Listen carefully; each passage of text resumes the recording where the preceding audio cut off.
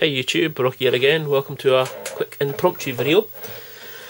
I've just received in the post a ZipStick, classic Amiga joystick. I'm playing it with for obviously use my Amiga, and I discovered that it wouldn't go left. So rather than, well, before I sent it back, I always thought I'll look see if I could repair it. Now, a ZipStick is a micro switch joystick, so basically that means, so this is actually right. So if you look at switchblade 2, push that, it goes right. So it's down, and if I go down, and fires one of these.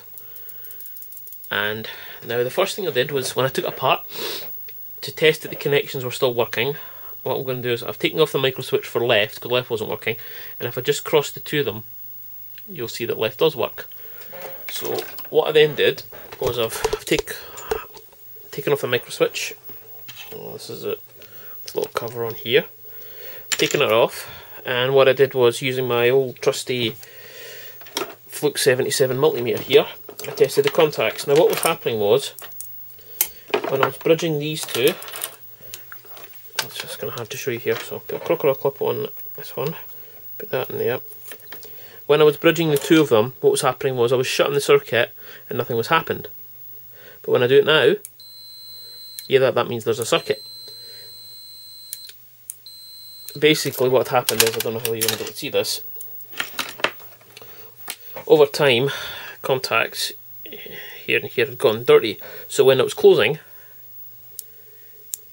like that, it wasn't making a circuit, so it wasn't going left. So what I'm going to do now, giving it a quick clean, I'm going to pop its cover back on, like so. So there we go. And what I'll do is this is the ring that comes out the joystick, so the joystick sits like that through there. So we need to I think this works.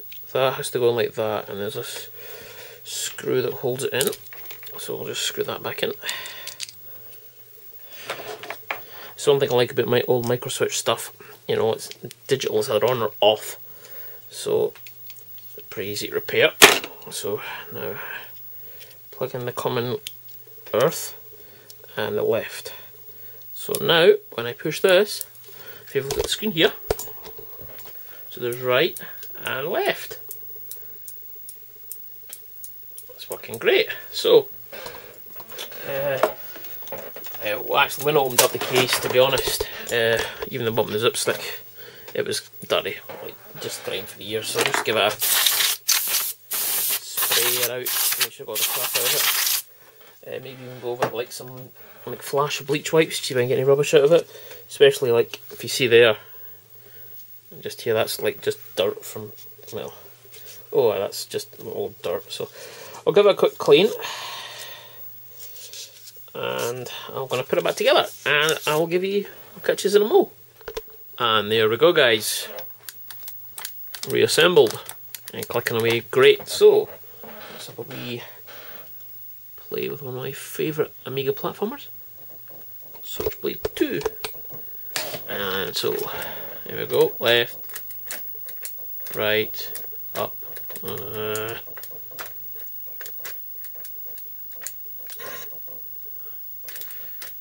which of this? That's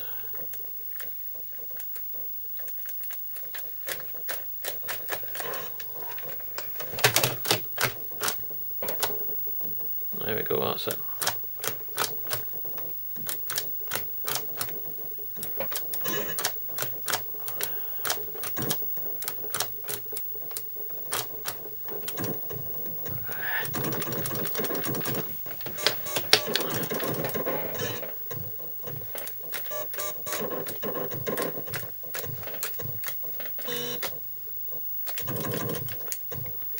Love this game.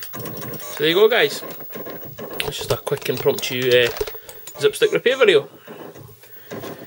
Just goes to show you, don't believe everything an eBay seller will tell you. Oh, it's tested, it's working. Is it buggery tested? But luckily, that one was just a case of quite clean. But if it had been like a break in the connector, it would have been going back. As often happens, there's sometimes the cable breaks inside. So Anyway guys, thanks for watching. I'll catch you in the next video. Take care. Bye bye.